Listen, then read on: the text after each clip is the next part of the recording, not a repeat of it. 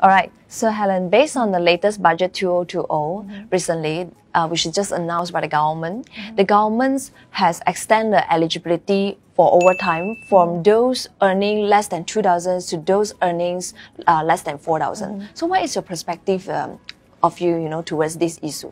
I would say it's a suggestion. It's not come to the bill yet. It's a suggestion of the government to impose this to the employer to pay OT for those earning less than 4,000. However, this there are some consequences that, especially for the SME, they are growing, expanding their business, right? And they may not have the ability to pay the OT for those like 4,000 and below, because it will involve a huge amount for them to pay every month. Yeah, so I think this impact could be quite big if, let's say, these announcements becomes valid. All right, so can employer not paying any OT for the employees if, let's say, the employees work for extra hours? Okay, for those who covered under the Employment Act, right, the company has to pay them the OT rate based on the requirement. Okay, they cannot say you come to work and for OT and you don't pay. No. So what about for management levels positions? Do they actually entitle any OT?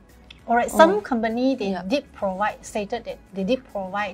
OT. I would say overtime allowance or overtime allowance based on the company discretions.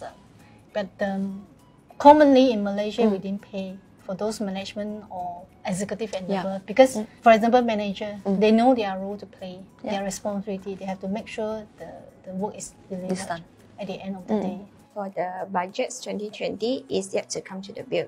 So at the moment, I would advise those employer or employee to follow back the previous practice first. Okay, cool. So another question. Do you think that the employer has to pay the employees? Let's say the employee work for overtime. Is that compulsory?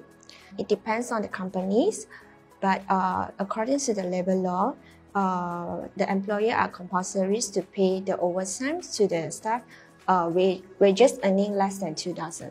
So OT needs to be only given if necessary or if required. So if it's not necessary and not required, then we don't need to pay the employee the particular OT. But if, let's say, we have a punch card system or you have an e-system that actually is there in place, then you will actually know which employee is doing more OT, less OT, and they need to justify the OT. So the only way we can actually help the employers is that you need to ask the employees to justify the OT that they have done, whether it's valid or not valid, and HR can actually dismiss if it's not valid. Cool. Thank you so much, Stephanie. I think this answer is very useful for the employer out there. If you want to, if you're trying to try to avoid paying overtime, maybe the company should actually restructure the whole system or something like that.